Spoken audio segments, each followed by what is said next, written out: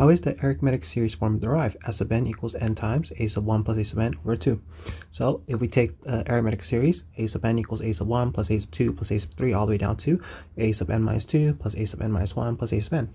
Let's add the exact same copy, but in reverse order. So instead of a sub 1 plus a sub 2 plus a sub 3, we'll start at the end a sub n plus a sub n minus 1 plus a sub n minus 2 all the way down to a sub 3 plus a sub 2 plus a sub 1. Now let's add it vertically.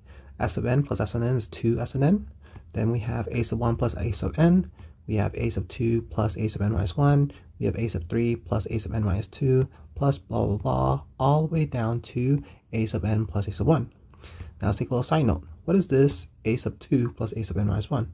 A sub 2 can be expressed as a sub 1 plus d, whereas a sub n minus 1 can be expressed as a sub n minus d. The d's will cancel, leaving a sub 1 plus a sub n. Likewise, we can do the same thing for a sub 3 plus a sub n minus 2. A sub 3 is a sub 1 plus 2d, and a sub n minus 2 is a sub n minus 2d. Simplify this, we get a sub 1 plus a sub n. We can do this for every single term above. So, in the end, by using our side note, we have 2 s sub n equal to a sub 1 plus a sub n, plus a sub 1 plus a sub n, plus a sub 1 plus a sub n, plus dot dot dot all the way down to a sub 1 plus a sub n. Notice that there will be n copies of a sub 1 plus a sub n. So we group them all together, we get 2 times s of n equals n times a sub 1 plus a sub n.